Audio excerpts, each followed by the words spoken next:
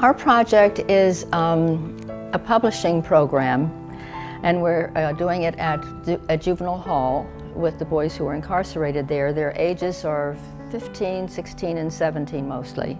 Our mission is to promote the art of writing, the joy of reading, and the value of the written word. And this program really covers pretty much all of it, because we are teaching them literacy, and we're teaching them that we're exposing them to the joy of writing.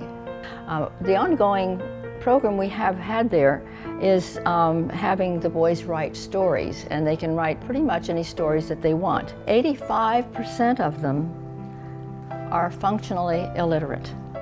The children have gained self-esteem. They're so proud of the fact that they have actually written and illustrated a book, and they actually enjoy doing it.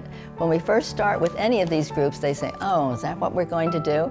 And then after a while, they say, "You know, this is really fun." So basically, they are actually professional writers.